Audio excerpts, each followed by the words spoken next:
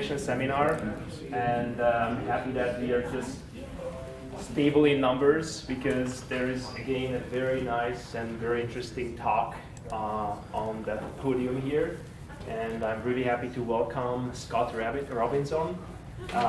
He's currently at Montana State University, and it's just kind of in a form of transitioning in a PhD program, and I also got the privilege to kind of help him in the mentoring process with another fantastic faculty back in Missoula. So Scott has a great history of all the research that he did compared to his young age, and I will read a short intro. He sent me a longer one, but he said, well, you should probably do the long part, so he will tell about himself anyway. So Scott Robinson earned his BS in forestry in Michigan, at Michigan Tech. He stayed at the same school and earned his master's degree in forest ecology and management. His thesis work involved the validation of U.S. Forest Service forest soil disturbance monitoring protocol and development of the viable sampling alternatives following silvicultural activities on the Cluster National Forest. Scott now is excited to be pursuing his dissertation at Montana State University on a project that explores the efficacy of various remediation strategies on metal and arsenic contaminated soils in mining impacted areas of Montana. And again, that was a much shorter version that I wanted to read to you, but I think it will be much more worth to listen to Scott's words, and welcome to Scott. I'm looking forward to Scott. Thanks, Robert, and thanks everyone for coming out here. The only thing that was missing was just that I was a management forester for the state of Montana and a forest soil scientist for the Lolo National Forest prior to coming to work at Montana State. So that was about it. So a couple of disclaimers. My talk has a little background about butte mining. You know, that's old hat for a lot of you, but I don't really know a better way to introduce this, so just bear with it if you can. And then I take kind of a simple ecologist approach to some of this geochemistry. So with that in mind, I'll get started. So gold mining began in the upper Clark Fork River Basin in the mid-1860s near Butte, where you live. Silver followed in 1880s. However, it would be copper that crowned Butte the richest hill on earth. By 1896, smelting operations were working in Butte and Anaconda, but in Anaconda they were processing approximately 4,500 metric tons of ore per day. By the 1910s, nearly all the smelting operations had moved from Butte to Anaconda, and the Washoe smelter was smelting nearly 11,500 metric tons of ore per day. And so when this was all said and done, in 1981, over 1 billion tons of ore and waste rock was produced from the Butte district. That's mind-boggling to me. And so, of course, with all that mining, we can expect there to be some sort of mining contamination. In fact, there is. This is primarily driven by the characteristics of the ore. Some of the Butte ores range from 4% to 18% arsenic by weight. A couple examples would be enargite and arsenopyrite. And in general, the smelting process produce flue dust, small grain tailings, and slag containing 100 to 1,000 times the natural levels of arsenic, copper, lead, sulfur, and zinc. In 1907, the estimated contaminant released from the smelter to the environment was about 27 metric tons per day of arsenic, copper, lead, sulfur, and zinc. By 1978, technology allowed that total contaminant load to become about 528 metric tons for the year. So that's a big, massive improvement. So the Anaconda Smelter Superfund site was placed on the National Priorities List in 1983, and it totals approximately 300 square miles. The nearly 100 years of smelting produced 20,000 acres contaminated by airborne emissions, 230 million cubic yards of tailings, 30 million cubic yards furnace slag, and 500,000 cubic yards of flue dust. So a lot of action there. And large-scale in situ remediation of the site began in 2006. So in 2015, the EPA's last update, they say that 11,551 acres of open space have been remediated. So that means there's about as of 2015, 8,275 acres of open space, which I think is the 20,000 acres impacted by the airborne emissions. Left to be remediated. However, in 2014, the NRCS produced this map, which is a qualitative map that is just looking at soil metalloid levels based on veg cover. And so the yellow is moderate impact, the red is severely impacted, and the reason I bring this up is because while it focuses primarily on Superfund, there is areas outside of Superfund, and this is also showing that areas that might not be subject to remediation based on the cutoff for levels, how they decide what to remediate and how. I just wanted to show this as a way to think about that. There's a lot of opportunity, essentially, to further study and develop some other remediation type techniques. But so far, principal in situ remediation techniques to date have been the removal of contaminants of the top 2 centimeters, the top 2 inches of soil. That's really where the contaminant load from the airborne emissions is. If it's super severe, they'll remove it, replace it. If not, if it's a little less severe, then they'll add the addition of lime and OM, or lime and fertilizer, or maybe the combination of all 3. And if the pollution, the contaminant load isn't too bad, they'll just till it. So a dilution solution to potentially, move those contaminants through the profile so you dilute it out. So maybe we should talk about the effects of these amendments. So lime is a common one, and just in general, lime. Scott, there was a. Yeah, what's the OM an acronym for? Oh, soil organic matter. In this case, the OM is going to stand for organic matter, but that organic matter is specifically a type of compost, which I'll talk about in this next slide. Sorry, thank you. So lime in general raises soil pH. It also has the high capacity to bind metals, potentially lowering their phytoavailability. However, lime has also been shown to decrease the mobility of other micronutrients, potentially causing plant stress. So not great. But spent lime, what they're using mostly in Anaconda now, it's a sugar beet lime waste product. It does seem to offer some sort of nitrogen and phosphorus. And here is Casey Harvey on a project, I think in Colorado, adding lime, and then it's tilled in using farming techniques.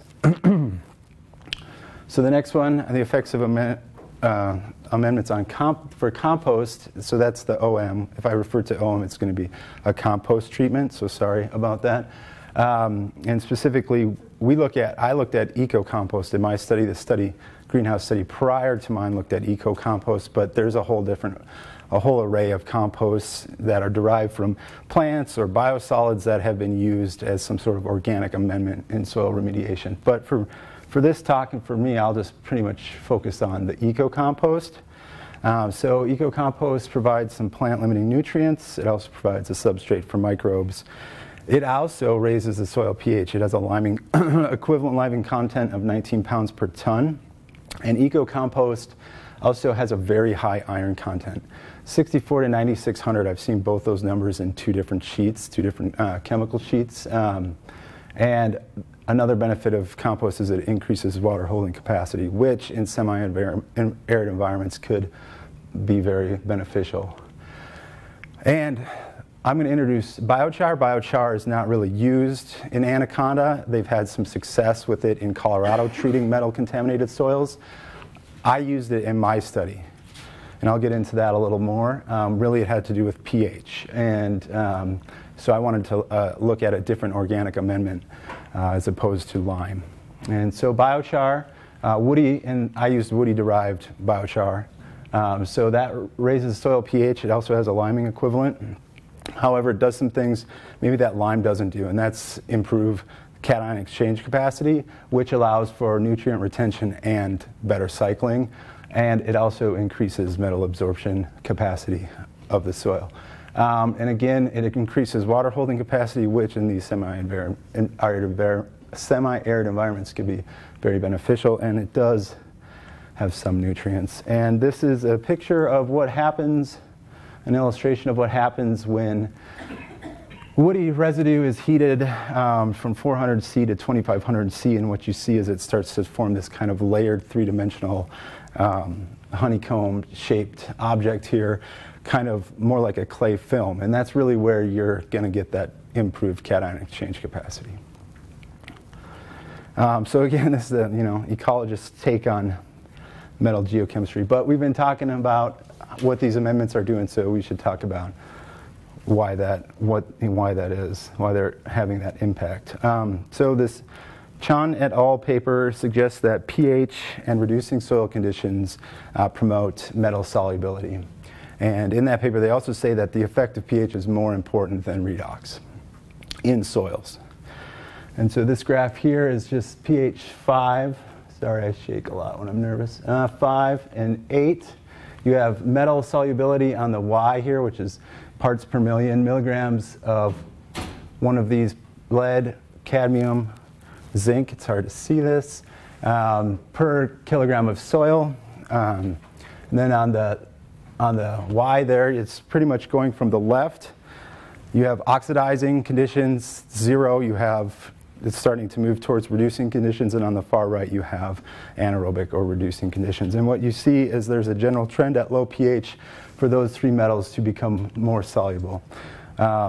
This scale here below, that's 5 times less than this. So what we do see though at pH of 8, as we're moving across that redox, is there's still some increase, but in general there's a huge decrease in metal solubility between pH 5 and pH 8. An interesting story here though is that of those metals, lead seems to be becoming more soluble at a higher pH than the other ones. So why is this important? It's important because in areas where the pH is near neutral, the remedial action is more likely to be a dilution solution, and that's mixing either the 6 or top 12 inches of topsoil. So this means that metals and arsenic could still potentially be plant available in impact performance. And this is especially true for arsenic because it has the opposite mobility as metals. So let's talk about arsenic then.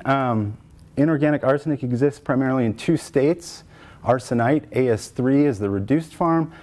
Arsenate, As5, is the oxidized form. Biological processes are largely influencing which form arsenic is in.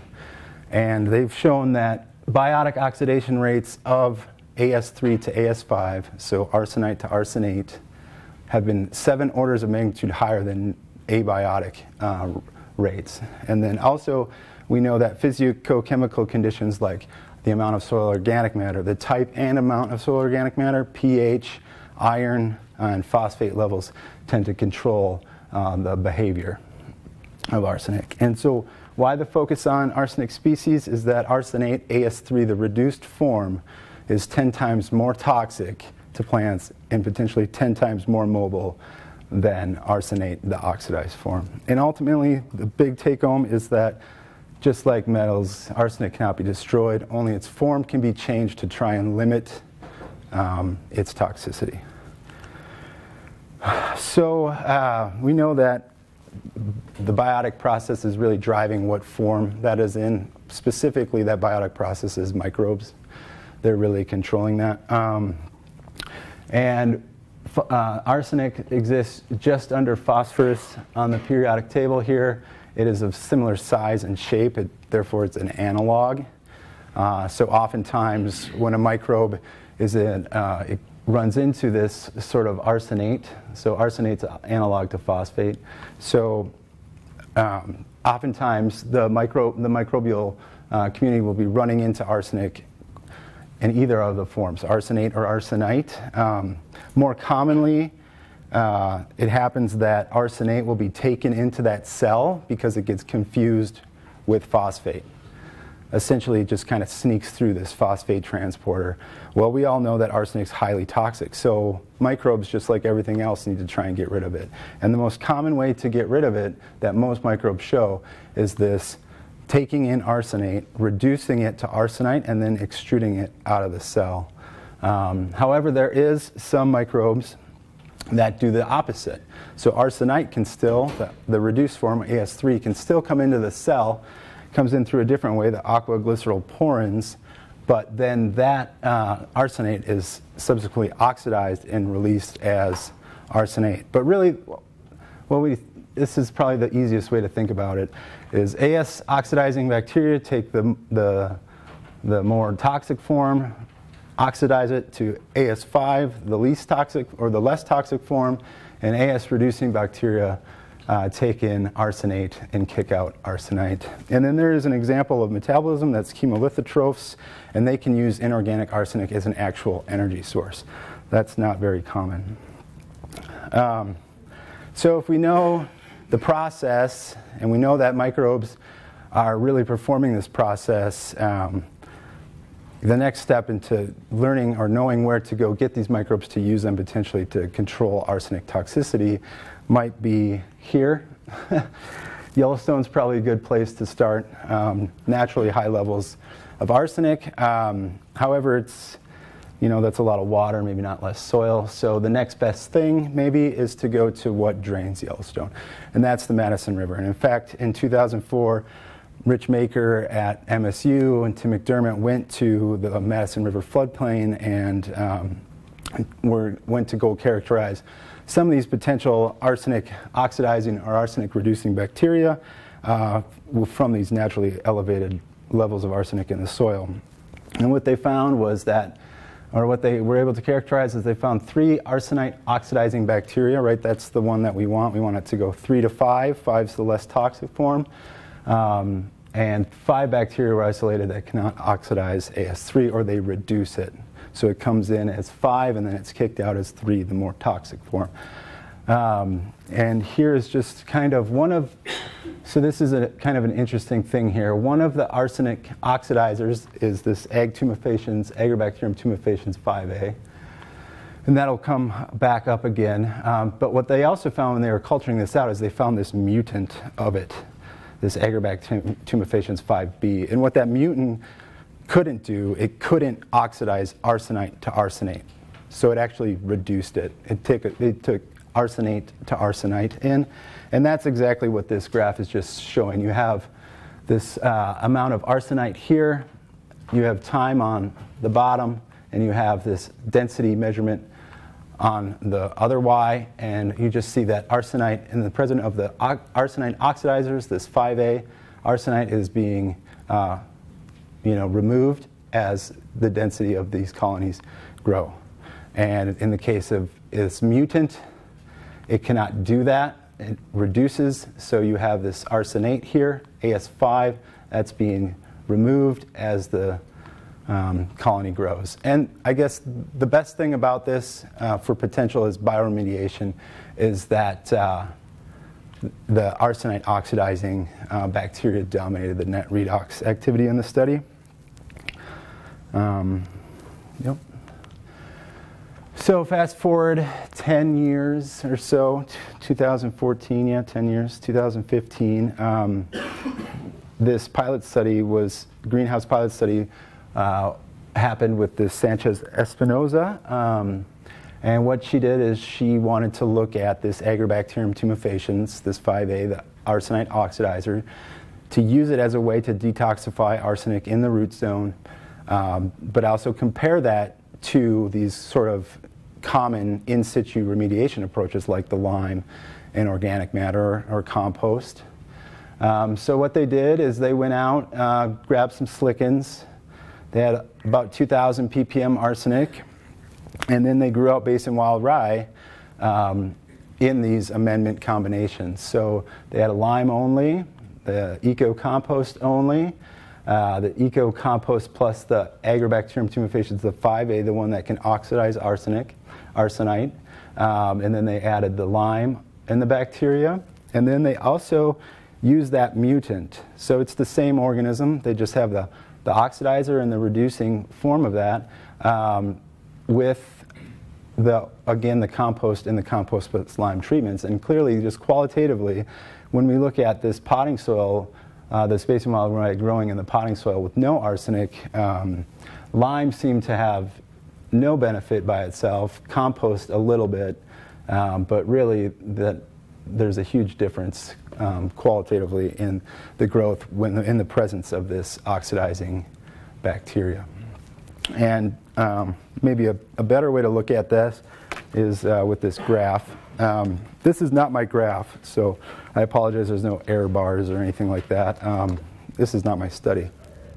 But it does tell a good story.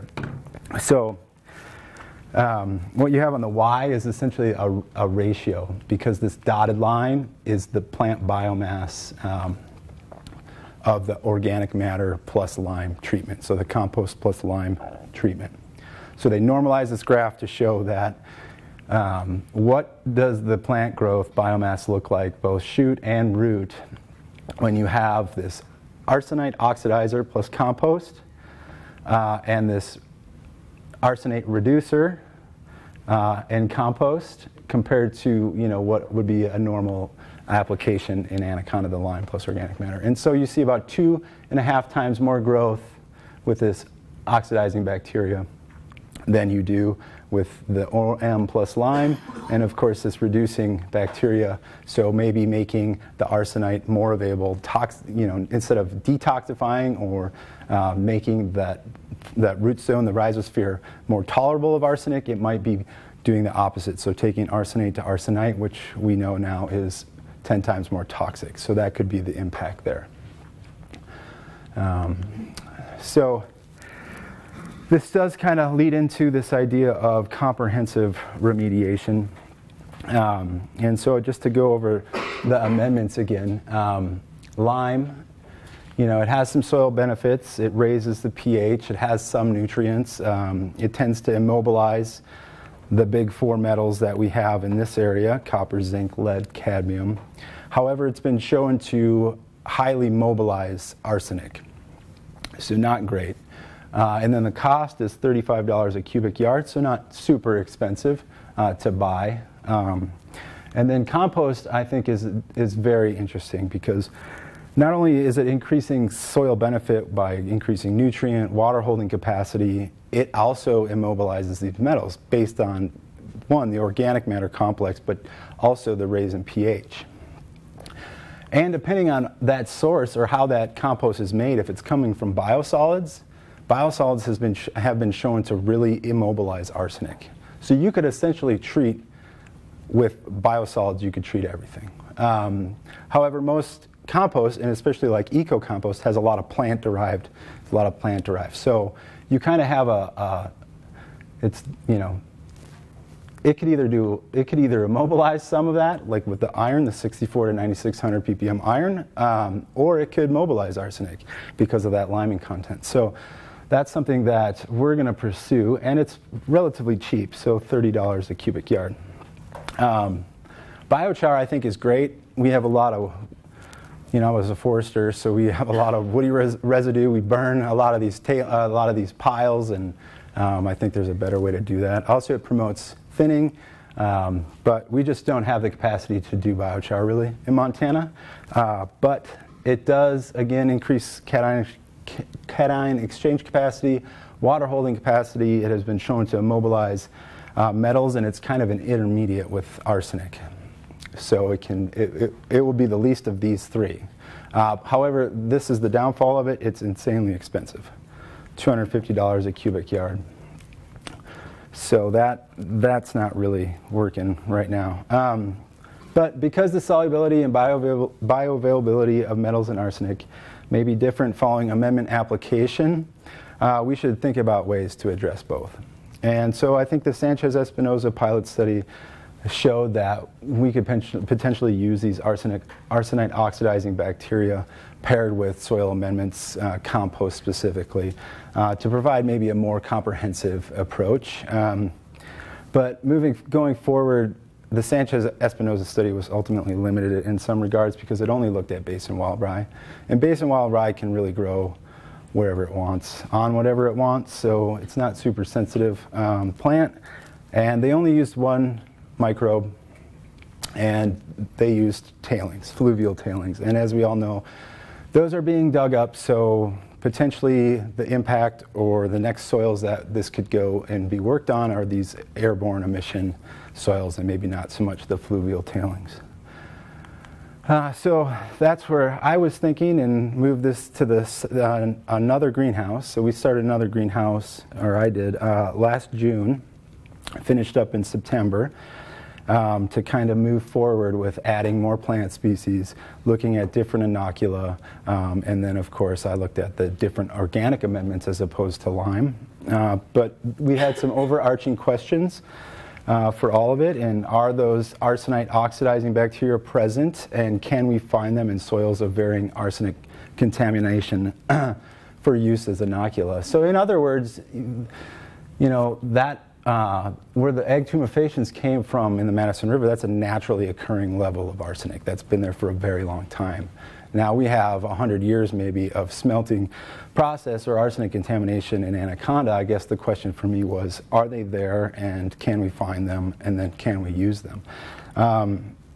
So the second thing is, what is the germination response of plants to various soil amendments and microbial inocula treatment combinations? How does plant above and below ground biomass respond different to soil amendments and inoculant treatment combinations? And do plant species vary in their response to different soil amendment and inoculant treatments? I won't talk about that much, maybe a little bit, but not too much. And then what is the fate of metals, copper, zinc, lead, and cadmium, and arsenic following soil amendments and these microbial inoculant treatments? And that's a next step for me. Like I said, this just kind of finished up. And we're slowly but surely chugging along to try and get this done. But I will start with the part one, which was trying to isolate these arsenite oxidizing bacteria. And so to do that, you have to start with soil. And so I took soil samples from the top 5 centimeters at 11 different locations. From varying distance from the smelter. So the closest was 4.35 kilometers. The furthest away was about 9. All these sites are thought to be impacted from the airborne emissions. And then the 11 sites captured 4 different soil series. And the total arsenic between them all range from 146 to 1,065. That's milligrams per kilogram. Milligrams arsenic per kilogram soil, or ppm, and so that's a pretty huge range. So the next step is to, I guess, get them out and count them and see what they're doing. And so I did that with the dilution plant count method. I made an agar with different carbon sources, and then I spiked that agar with 100 millimolar arsenite, so AS3, which math comes out to be about 75 milligrams per liter, parts per million. So what I did was I took 10 grams of soil, and I ended up diluting that out into these different plates. I think I went out to 10 to the minus 6 dilutions. Well, anyway, this is about a 10 to the minus 3 dilutions, so you couldn't really count on smaller dilutions. But what I did was I looked at these different colonies for morphological differences. So color, opaqueness, size. They were then picked and then subcultured onto this plate.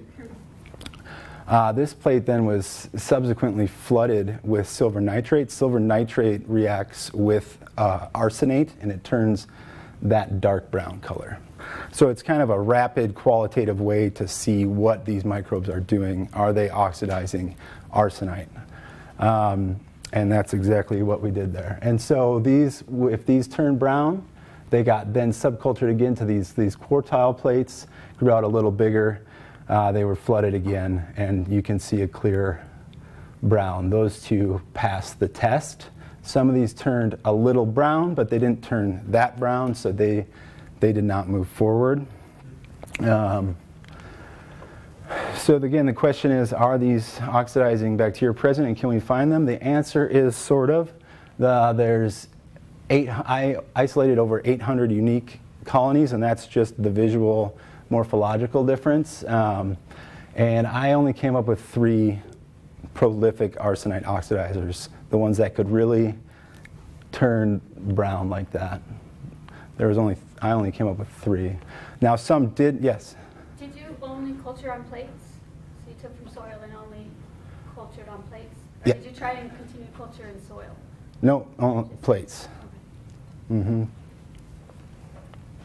Yep, okay. And then there was some, like I said, that showed some of that brown, but it didn't have the same intensity, so we didn't really mess with them.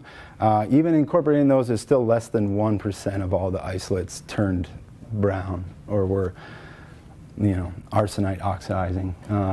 Arsenite oxidizing. And the interesting thing is they all came from one soil type, and that's the Posaga silty clay. And then I used two in my study, the Pseudomonas fluorescens and the Pseudomonas taenensis, along with Agrobacterium tumefaciens, which came from Madison River into the Sanchez study, and then we used it one more time in mine. So I also had to collect soil for my greenhouse study, and that soil was collected south of the Opportunity Ponds. Again, it was thought to be contaminated by airborne emissions. I collected soils from the top 20 centimeters. They were then sieved through a 2mm screen, 2mm sieve. This site is projected to receive a 12-inch till dilution solution treatment in the next couple years. And then the physicochemical conditions of that soil. So after it's been sieved, it's really going to start mimicking this kind of 12-inch till, maybe even more so. But and these are totals. I wish I had bioavailable numbers, but I don't, so we'll just have to deal with totals. So total arsenic after being sieved, homogenized, was 463 milligrams per kilogram, or parts per million. Copper was a total of 815, zinc 680, lead 348, cadmium 13. So still very, very elevated. Again, that's just half the story because I don't have bioavailable numbers. Maybe soon. So pH of 6.5, again, that's probably driving. That's really driving this 12-inch till solution, I think, is the near neutral pH. And then we had pretty good soil organic matter. This is done on loss of ignition, so heated organic matter or soil at 450 degrees C for 4 hours, or 6 hours, excuse me, and then the difference is essentially the organic matter. And that came out to be about 4.5%, so pretty high for Montana soils. It's actually a pretty good soil for Anaconda area. So, yep, moving forward then, I had into the greenhouse study, the treatments where I had 4 soil amendments, 10% volume to volume of eco-compost, 10% volume black owl biochar. That's from Washington, and it's woody residue derived. And then I did a combination of 5% volume biochar and 5% eco-compost. And then the control was unamended. And then also 4 bacterial treatments, the Agrobacterium tumefaciens, which has been slowly coming along, and then the two of my isolates again, the Pseudomonas fluorescens and the Pseudomonas taenensis. And Pseudomonas, all 3 of these have been shown to have some sort of plant growth promoting characteristics, but I think they've all been shown to also maybe be antagonistic to some extent or kind of cause a little ruckus in the root zone. And then the control was just water only. And so I did a full, we had a full factorial design, control, and then the inoculum up top, and each of those saw plant only, plant plus OM, plant plus biochar, plant plus both biochar and compost. And in the end, it was 16 treatment combinations, 7 reps, 4 plant species, and that was 448 containers. So a pretty good size greenhouse study. And then the plant species, we had 4 plant species. 3 of those species came from the USDA NRCS's Bridger Plant Materials, that heavy metal tolerant release program. And those were basin wall rye, Nevada bluegrass, slender wheatgrass, and then we had 1 species I used for a Montana Tech's native plant program, and that was prairie June grass. Unfortunately, prairie June grass didn't perform very well, so I kind of dropped it from all subsequent analysis. A reason for that is it's a very drought-loving plant, and this was a greenhouse, so it was getting no shortage of water, among other things that could have caused that. So, like I said before, this is kind of in its early stages, so I don't want to get too far in the weeds with my results, so I say something that I don't know how to back up or what I'm talking about, but I did think there's some interesting trends, so I thought I'd share those with you. And then the questions again are, what is the germination response of these plants to the various treatment combinations? How do these plants respond to different soil treatment combinations? And do they vary, these plants, do they vary in their response? This is pretty tricky to answer, and I don't know if I, at this moment, really can, but I can point out some who did what. So with germination, we used a general linearized model to come up with a probability or an odds of germination. So on this y-axis, this is actually the probability of germination for each plant species, slender wheatgrass, basin wild rye, Nevada bluegrass, in the presence of the soil amendments. We had a very significant two-way interaction between plant species and soil amendment. And so then your soil amendments down here are no amendment, biochar, biochar plus compost, compost, and then that continues along. And what we see is that slender wheatgrass by far across all amendments had the highest probability of germinating. Even with the no amendment, it did pretty well. Where these other two species, basin wild rye and slender wheatgrass, it really needed some help, right? Maybe not here with the biochar. But basin wild rye, we have this steady increase from each amendment up. And then we also see that here with Poa secunda, the Nevada bluegrass, that it really responded well to biochar plus compost and compost, or the germination response did. Yeah. Okay. So the root biomass, again, basin wild rye, it produced the most biomass across all treatments. I'm not showing this data. I think for time and ease, I think it's easier to maybe show this, the inoculum amendment effect plot. But basin wild rye did produce the most root biomass of all the three species. In fact, it produced 4 times more root biomass with the addition of biochar plus compost and compost than the no amendment, no inoculant treatment, which mimics that 12-inch dilution solution treatment effect. So we have here in our model, we have amendment is highly significant, and there's no apparent inoculant effect. And what we see that here. So we see these that, I should probably explain this. So amendment 0, so that's just the water only. Oh, sorry, that's soil only, no treatment. Amendment B is biochar, biochar plus compost, and compost. And then down here is the inoculus, so 0. 5A is the Agrobacterium tumefaciens, D3 is the Pseudomonas taiensis, and then the D4 is Pseudomonas fluorescens. But just across the no amendment inoculum is pretty much the same as the biochar plus inocula. But then we do see a big uptick here with the biochar plus compost and the compost.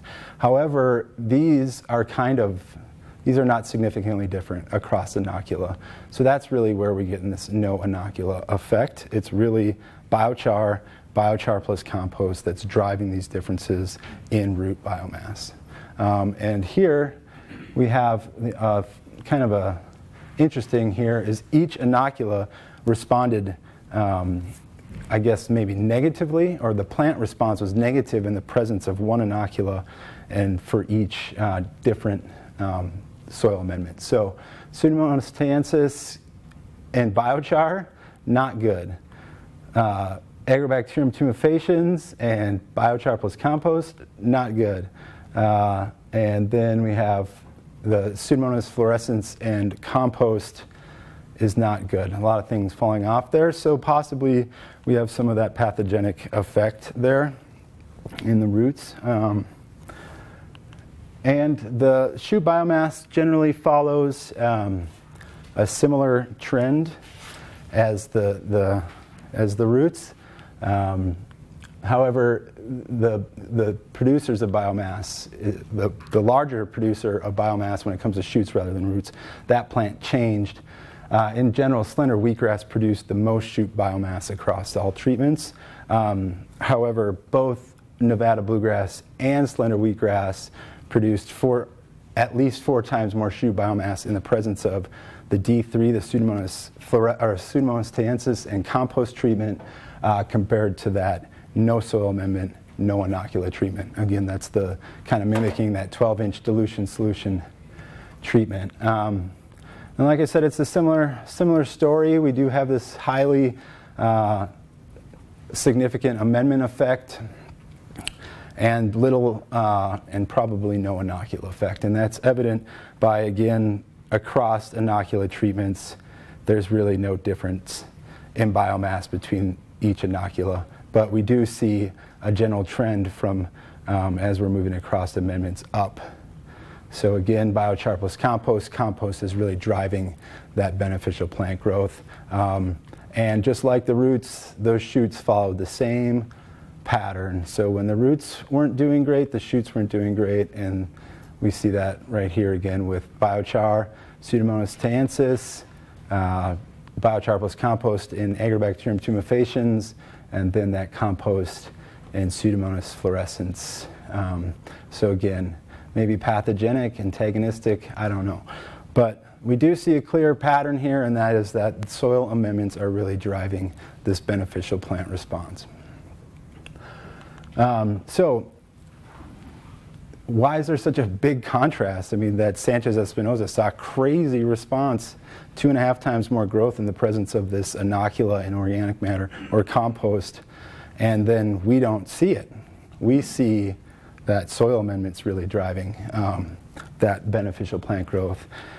And so there's a couple things. I mean, there's probably many reasons, but just a couple of reasons here is there is 5 times higher arsenic in the Sanchez espinosa study. They did a DI, warm water extraction, to get at extractable arsenic, and that's what I kind of recreated one of their graphs, but that's what we have here. We have water extractable arsenic on the Y, that's milligrams per kilogram. And then on the X here are the different treatments. So tailings only, lime and organic matter, OM, lime, the reducing organic matter, or sorry, reducing bacteria, and then what is that? OM, lime, and the oxidizer, OM, just OM in the reducing bacteria, and OM and the oxidizing bacteria. So they say this is a mistake. So like I said, this is not my study. I don't have the data. But this, they don't say is a mistake. And that alone, that extractable amount of arsenic, water extractable amount of arsenic in the lime plus oxidizing plus compost, that's more than my total arsenic in my study, which is kind of crazy. So we do see that there's different soil, there's 2 different soils here. We have the fluvial tailings versus something contaminated or polluted by the airborne emissions. So again, the source of arsenic is probably different, and also the form. So the form is different. Is it more arsenite or is it more arsenate? These are some of these questions that we want to move forward. I did want to talk, I guess, a little more about this because I think it's pretty interesting. I try to arrange these so you're always comparing the 2 treatments that had lime. And what we see is, like, every time there's lime added, we see a huge spike. And so that kind of follows the idea that liming and raising that pH without treating that arsenic toxicity is really mobilizing arsenic, which then can be potentially bioavailable and impact plant performance. So another thing why she might have saw great response is I did everything on a volume-to-volume basis. She did weight. She did 5% weight, and that comes out to be about twice as much compost is what I added to mine. Also, I had 4.5% soil organic matter already. Organic matter in the soil, depending on the type and the amount, can really bind metals in arsenic, maybe preventing it from being, available for plant uptake or, being toxic to plants. And then again, she used lime and I used biochar. There's some things there that maybe need to be worked out moving forward. And then ultimately, I mean, these questions are still here. How do they impact arsenic mobility? And how is that then impacting plant health? Good questions.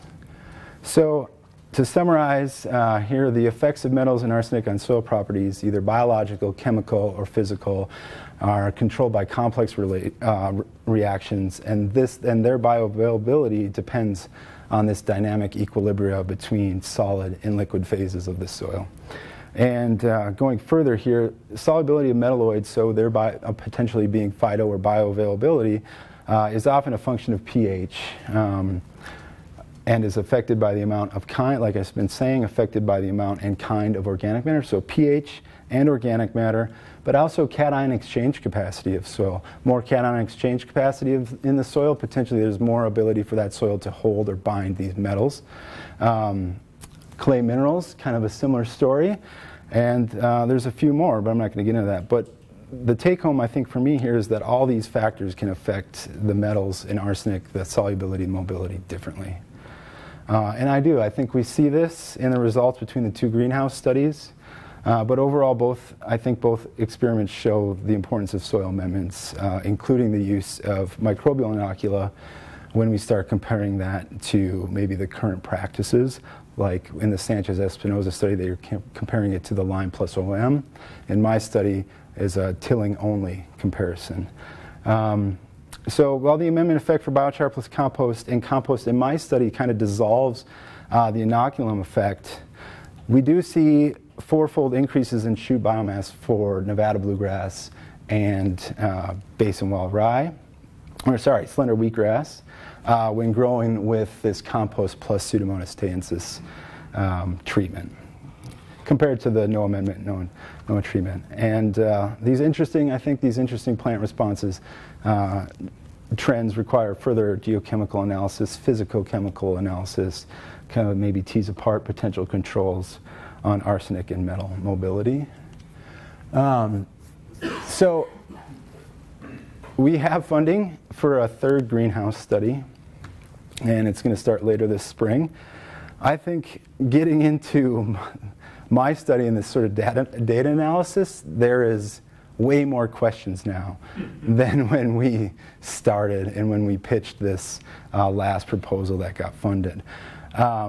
But we do have some directions that we're leaning towards, and maybe we're going to start looking more at depth of the form and species of these metalloids, because arsenic species, it matters, but so does copper. And I didn't really address that, but copper species really drives toxicity as well. And how those are impacting, what impact that has in the rhizosphere. And so we'd also like to start looking at how these plants are taking up and translocating these metals and metalloids. And also, another one is these plant microbe interactions. Are these plant growth promoting microbes? Are they doing some sort of antagonistic or negative, having some sort of impact that way? But I bring this map up again just because I think it just shows there's a lot of, we don't know a lot about what's going on out there right now. And I think there's a lot of opportunity to start developing maybe more cost-effective or comprehensive remediation approaches, because how long is it before lime's immobilizing effect becomes an immobilizing effect, right? These treatments are not forever. So I just think there's a lot of opportunity here to really study this stuff and maybe make some informed decisions moving forward. So with that, I'd like to thank Tim McDermott at MSU and Dr. Robert Powell and Ben Coleman. They will be co-advising me moving forward. I'm leaving MSU and coming to Tech and U of M. And then the MSU Statistical Consulting class, they helped me with that generalized linear model. Bridger Plant Materials Center provided seeds, and Eco Compost gave me compost for free. Black Owl Biochar gave me compost for free as well. So with that, I guess I'll take questions.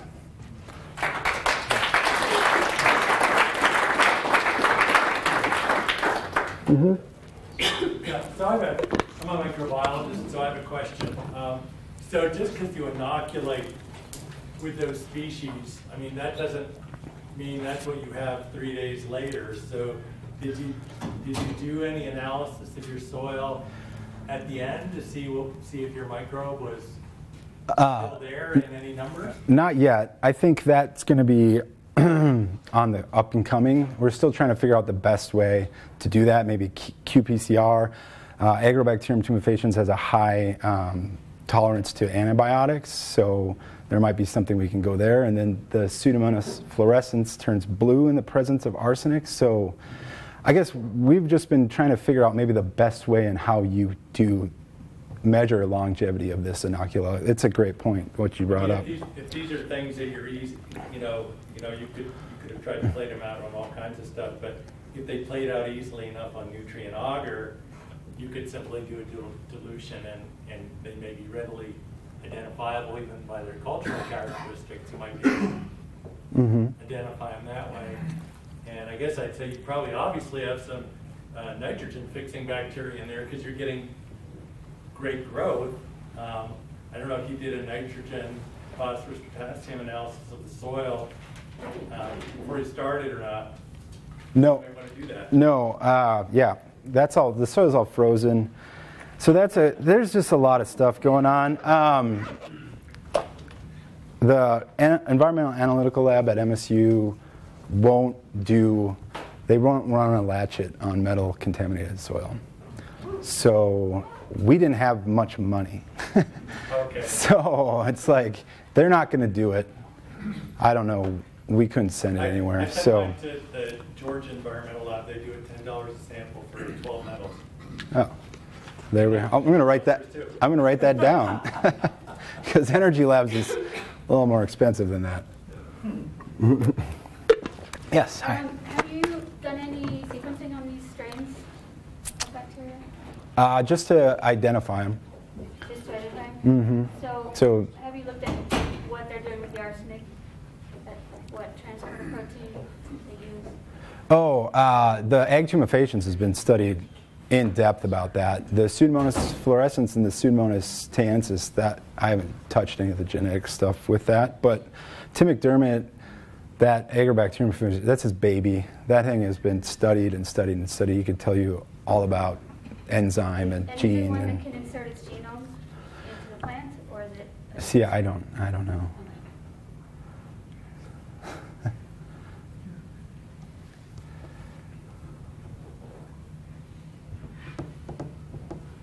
Okay. Any else?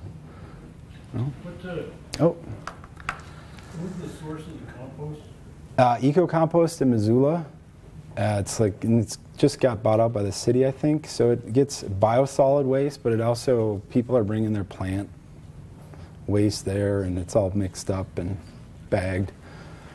It's kind of a hodgepodge of stuff.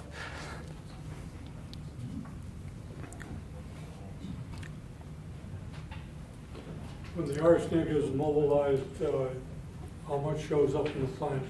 How much? Do you have an increase? So this was shoot arsenic in plants, and so I don't, this was just based on wild rye, and this result doesn't make a lot of sense, but because it's saying that the arsenite oxidizing bacteria is causing more uptake of arsenic, which we're saying that it shouldn't be more mobile, but I think it's just that really it's a difference in the amount of biomass that was in these pots. So I don't know how that corresponds to other grasses, but ag tumefaciens has been used in China, and they've used like poplar plantations in ag tumefaciens as an inoculum to get heavy metals and arsenic out. And in the presence of Agrobacterium tumefaciens, it takes up a lot of. Those studies show that that those trees took up a lot of arsenic. So the potential there for a phytoextraction could be there. I mean, potentially the ag tumefaciens does promote a lot of uptake of arsenic into that plant. I can't speak to the other two because we haven't got that far. I haven't done the digestions on the other biomass. Yeah. So what do you think of the arsenic that is imbued and it's covered in topsoil, it's lined and everything? You said that there is uncertainties, it's not that the treatments are not forever, it can be mobilized, not mobilized. So what do you think of the topsoiling ideas? So it's kind of just a theoretical question. How do you see that in the long term? Because in Anaconda, many of those places, they're not even topsoil, they just have different, they're in the process of having it fixed, but Mm-hmm. if it's the fix that we have in Butte here, is there anything that would concern us? Like in the immediate, taking new topsoil and putting that down? Yeah, so what do you think with plants, we having that cap, we having the plants in there, will there be in the long term changing much, or what can we expect? Do you know, you see what I mean? You mean how long? Sustainability of the treatment. Yeah. Right. Well, I don't think any of these in situ treatments really have a super long-term outlook. I would think that lime is probably your longest lasting. I think that compost might get through quicker. However, the eco-compost does have all sorts of different carbon sources, so different types of plants in there that would promote some sort of long-term presence in the soil. I don't really know. I don't think there's been a lot of work done on what the longevity of these immobilizing effects of lime are. I mean, so I can't really speak to that. Yeah, but it would be well worth to set up Yeah. experiments and see that how long that fix is gonna just help us. And Mhm. sustainable, yeah. Thank you. If no more questions.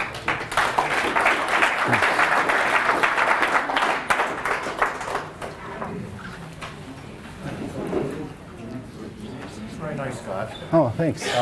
My name is Jay Cornish. Hi, Jay. I don't know. Have you seen this document here? This technical note. The reason I'm only saying this, I'm just going to credibility here. I've worked on phyto remediation, both excluding and pumping of various metals, metalloids, transuranics, fission products, and so forth for EPA and DOE for about a decade. Yeah, I know that paper. Oh, have you read? Well, it? I Have yeah. you at least seen it? Yeah, I've seen So I'm it. I'm just simply starting that as an entree, but I do have some background in Yeah. biogeochemistry of all of this, and I'm very intrigued with what you're doing. I was a Okay. little disappointed when I saw that you had made a proposal, or at least I think maybe Dr. Hartshorn and all had made a that was- proposal, and I asked Dr. Pals as to why it wasn't funded. Not because, and I wasn't saying that in an adversarial way, but just because I was curious. I mean, frankly, I saw there's a lot of technical detail, like statistical stuff, that I saw missing. But then again, you were just trying to get the point across that, yeah, this is a good idea to try. Yeah. Well, we only have, at that time, the only study was that Sanchez Espinosa study for looking at specific, Yeah, what I'm referring to is this proposal. yeah, And there is that as you were saying here, the Sanchez work. And I was just trying to understand how you guys, you in particular, were progressing beyond that. yeah. And so in the course of that, I found all sorts of questions.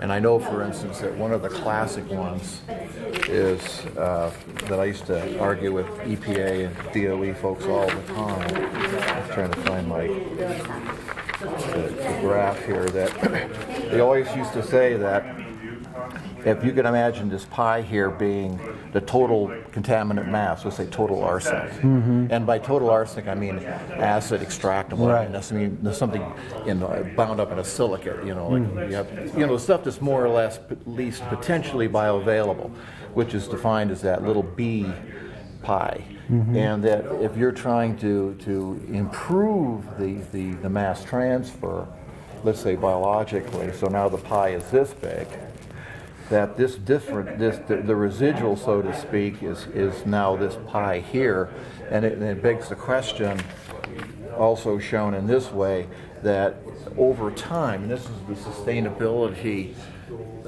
thing, where where if you start with some initial concentration in rooting zone soils and you proceed in time, do you really think that you can get enough mass transfer from the soil? Let's say a cubic foot of soil weighs 100 pounds. Okay. And you only get maybe a few hundred grams of dry biomass per season. And if you start doing this sort of thing, then you find that you could take many decades to remove the biologically available fraction, which may or may not, again, comply with some risk-based standard, which is always total. Again, I don't want to sound like I'm being critical, because I'm just frustrated as the dickens about this. I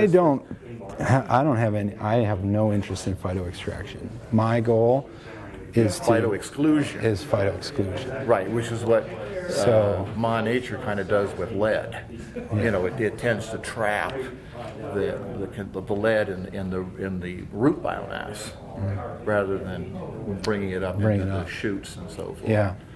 Yeah. So I agree with this. The original that Sanchez Espinosa was pitched as a phytoextraction, but I'm a realist, so excellent. I should shake your hand again, because after 10 years of fighting with this and having, drawing these sorts of curves, where the people say, okay, I can have.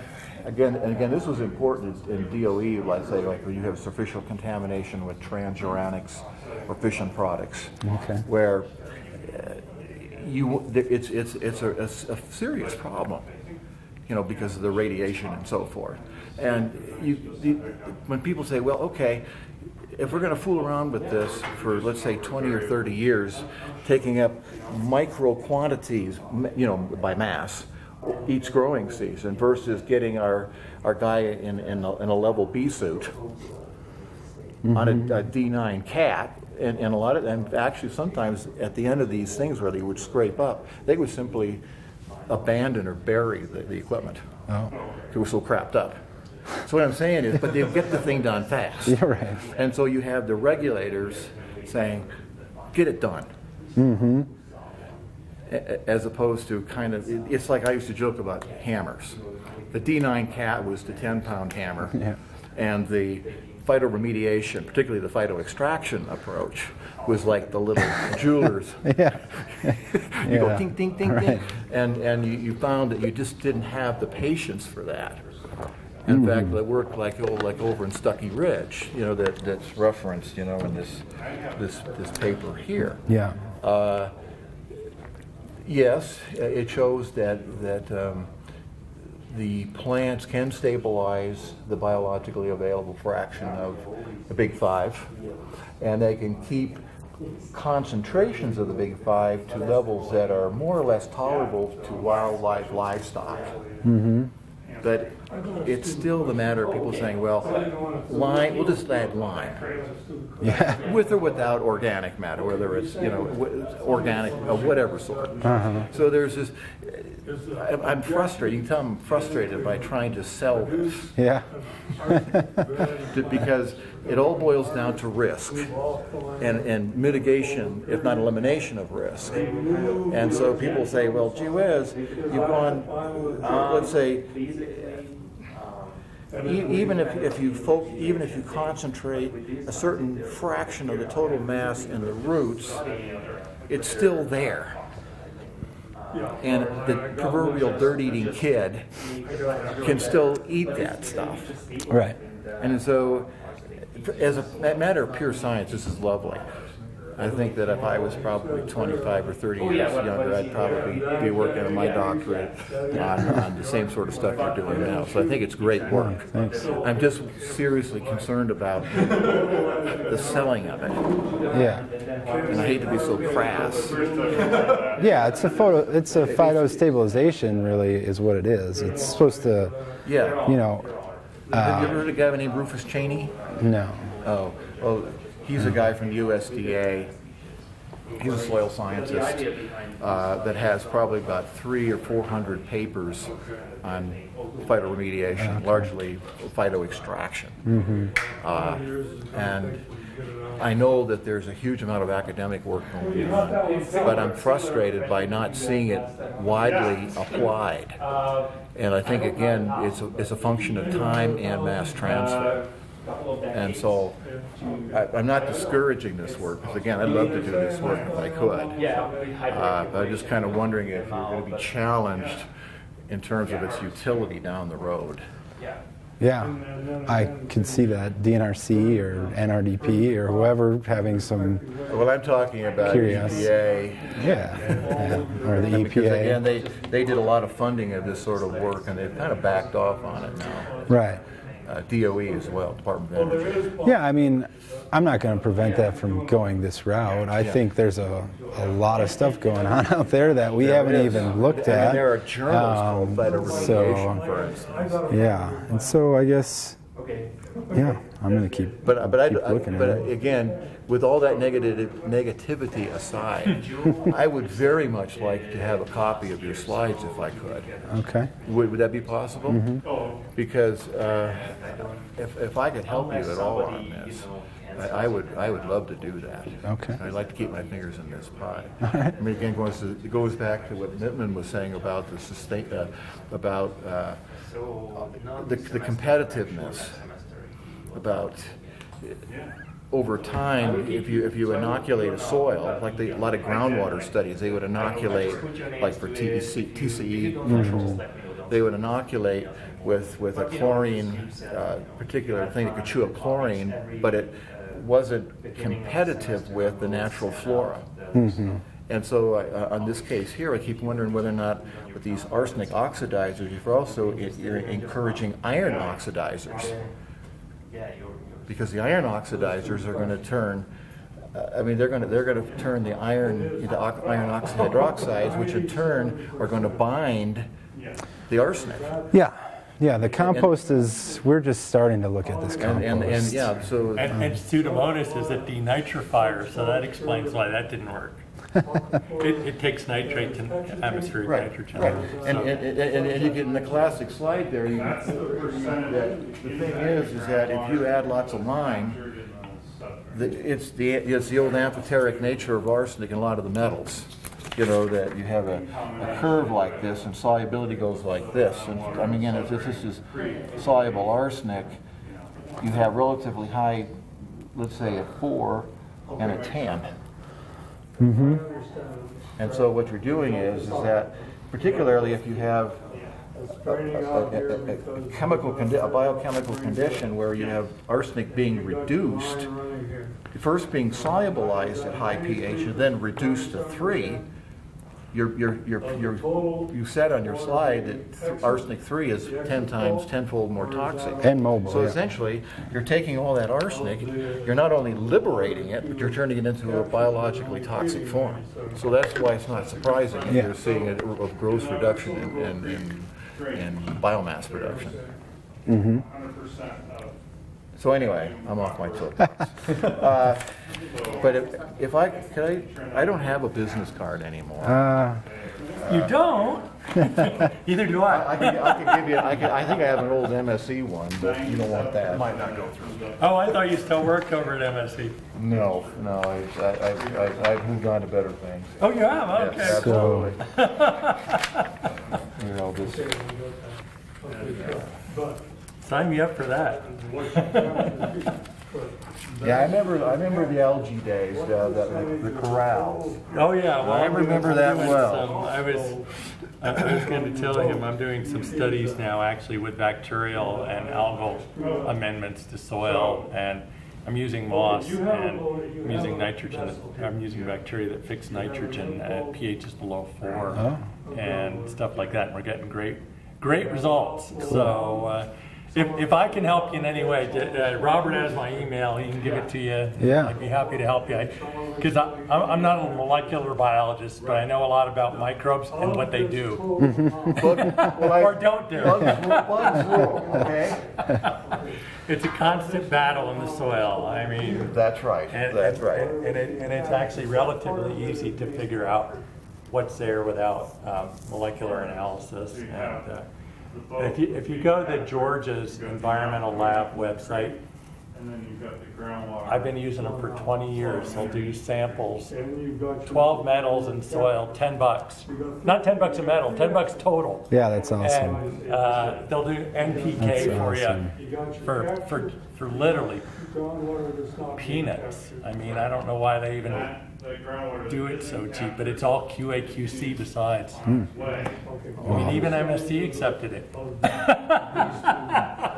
Well, yeah, but you know, there's some really cool stuff. That's what they call metabolic heat maps. I was doing some of that work at Oak Ridge, where they actually will show you it won't tell you necessarily the plant or the flora that's doing it, but they'll tell you which genes or enzymes are active. And you can see wonderful shifts in terms of like nitrogen oxidizing versus reducing processes. It's really cool. They have chips you can put in the soil. Will Yeah, tell you it's kind of- everything, yeah, but that's well, it's yeah, really it's really expensive. The stuff was done, yeah, it was developed out by PNNL out Yeah. in Hanford. It's Yeah, really expensive. yeah. So anyway, besides that, great talk. Yeah. What's your name? Grant Mittman. Nice to meet you, Grant. So He's an algae guy. I'm an algae guy. I will get his email to you. Yeah. Okay. It would be great, I think, to contact. It's Jay Cornish at pioneer-technical.com. Okay. And again, even though I sound very negative, it's just because I've been keeping this all cooped up for a long time. Yeah. And bioremediation, this thing is kind of an entry into what I'm really Which is? plant soil feedback, specifically You're saying. more so than a bioremediation aspect. Just Oh yeah. Well, that's my background, plant and soils, biogeochemistry. yeah. But I've been working on water stuff lately because that's what pays the bills. Yeah, I know. There's so many water people. Trust me, I was a soil scientist professionally. Right, so What's that? You're still with Pioneer, right? You're with the company, with Pioneer. Oh yeah. Yeah. That's how I. Oh yeah. Yeah, so if I gave the impression that it was a phyto extraction pitch, that's not the case. Was that from me saying, oh, how is the plant taking up and allocating these metals and metalloids? Did that give you the idea that I was pitching phyto It popped into my extraction? head because in England and parts of Europe, phyto hyperaccumulators is a cottage industry over there, and from the academic perspective, and so you see beaucoup studies where people have these little tiny plants that are about the size of a quarter that are growing on Roman-aged lead dumps in England or in Britain, and they say, gee whiz, these things have a zillion parts per million of, let's say, lead or copper or zinc, whatever. Let's just plant acres and acres of these things, and we will truly have solar-powered biological pumps that will do all sorts of cool things. Yeah. Well, they don't, but if you look at it a little bit more closely, the reason that they're so small in their aerial extent is it takes a huge amount of metabolic energy For them to live. And in fact, a lot of these little guys, if you take them off the waste rock dumps and plant them just they at would the be edge just of the as dump, fine, grow big and no, let them die. Oh, okay. They die because they can't compete with the ones with the native thing, and so that's the analogy Yep. with the microbes here, is that you have a fancy bug that does all sorts of wondrous things, but it gets into bad company, a bad crowd, and it just gets out competed for nutrients, and all of a sudden, its effect is essentially gone. At the exit point. And again, this is not a criticism. This is just an observation of over time. Not just me, but many others. Yeah. No, So, bioremediation is with microbial nocula it does not have a great track record of being successful. I mean, with organic contaminants. Well, because they can be modified. Some would even say destroyed, but I don't like that word. Yeah, I mean, but we're coming in. The organic ones? Yeah. Like you can take a solvent and create a chlorine solvent. Just make But you can't take arsenic. Exactly, and just destroy it. Well, we used to joke about methylating things, Yeah. you know, like mercury, getting rid of mercury by methylating it. Well, Good luck. it's easy to do, but it's a terrible thing to control. Yeah. When you talk about Pandora's box here. Yeah, I actually have those studies on the elimination of those lead contaminated areas. And they're kind of wetland plants. I cite some kind of sedges or something that I sedges, there are a lot of sedge species. yeah, that they worked with or couldn't test. But yeah, you're right. They're really taking over the whole side, and they're just going and doing their job from it. Yeah, I'm really interested more so in the natural accumulation. So how my solar community is drying. So am I. I struggled with that for years. So that's my next Are you gonna talk about water extraction? Are you thinking about doing sequential extractions? You know, like starting with water and you know, with an oxalate, you know, to start peeling off the different forms. I've thought about it. What I did for my start with this, maybe money dollars for microbial characteristics stuff. What I was talking about is I used ammonium sulfate.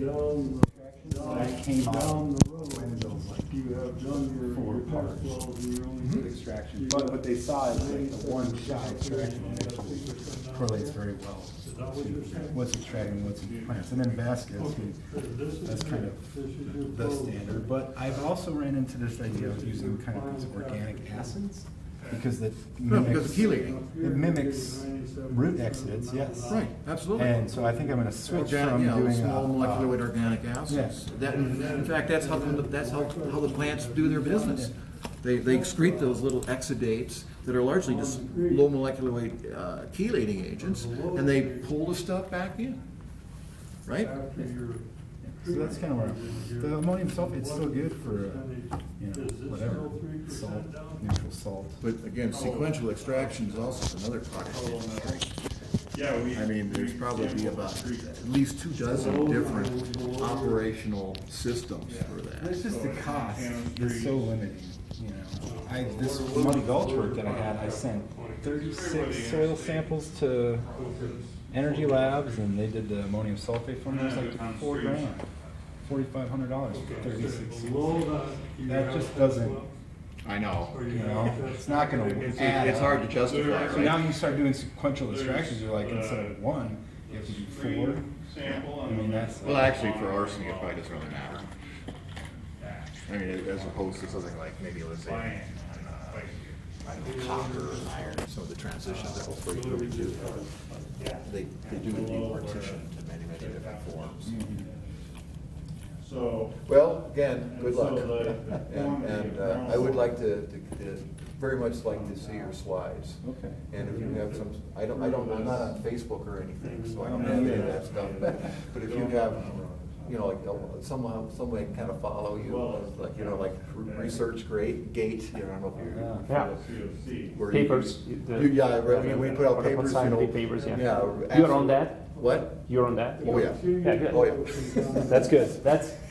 That's what. Well, I'm on it because actually I get updates on all my old stuff.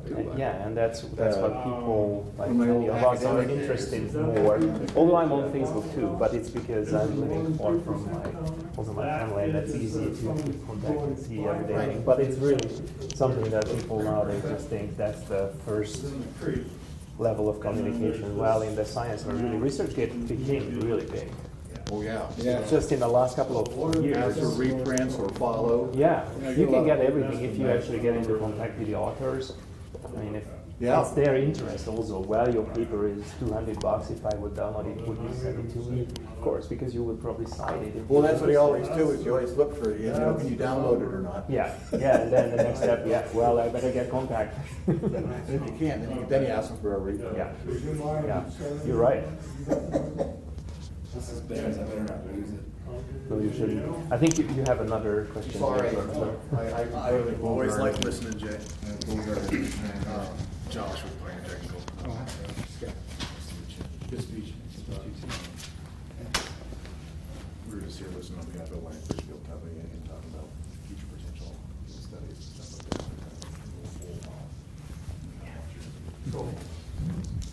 So you actually did your search or research on.